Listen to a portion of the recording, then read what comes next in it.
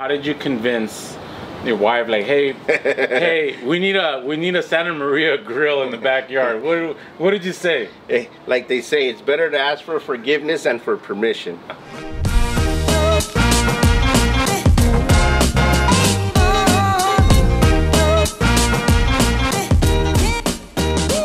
Hey, what's up, everybody? We're here today with Ivan323.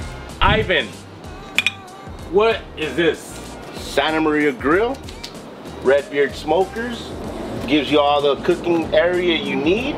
You can raise it, you can lower it, you can cook with any type of wood you'd like. So if I was having a party, right, for 50 people, after COVID, of course, and I brought out my Weber, what's gonna happen to the people? Well, they're gonna starve. They're gonna starve. You're gonna feed a few people at a time. By the time your chicken's done, your meat's done, you're gonna have to take that off and start all over. This one, you're gonna be able to cook everything all at once. You're gonna be able to feed everybody all at once. Ivan, does this thing belong in a backyard, or is it more like a commercial type of thing? Once you get one of these, you're gonna wanna replace everything else. This is gonna be your one and only grill.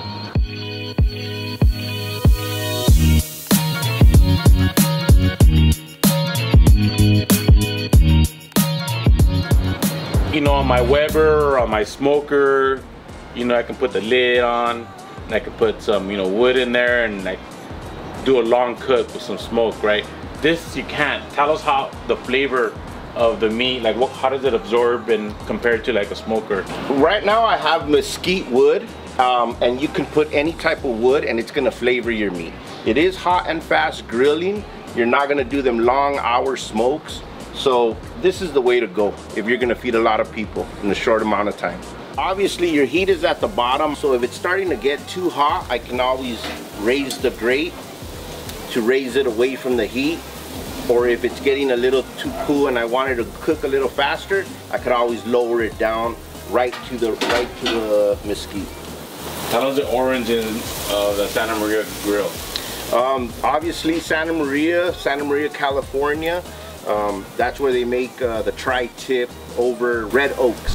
All right, Ivan, tell us what you made here. What's this delicious meal that I have in front of me? This is a taco azteca. Pretty much it's a cactus paddle for a tortilla.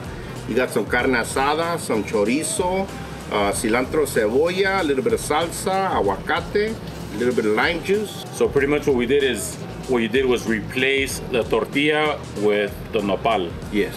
So I'm gonna try to take a bite out of this taco here.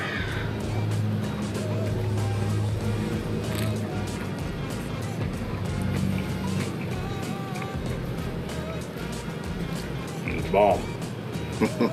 and it's keto friendly. Yep. No carbs because it's a nopal, some carne asada, some chorizo, some avocado. All protein, baby.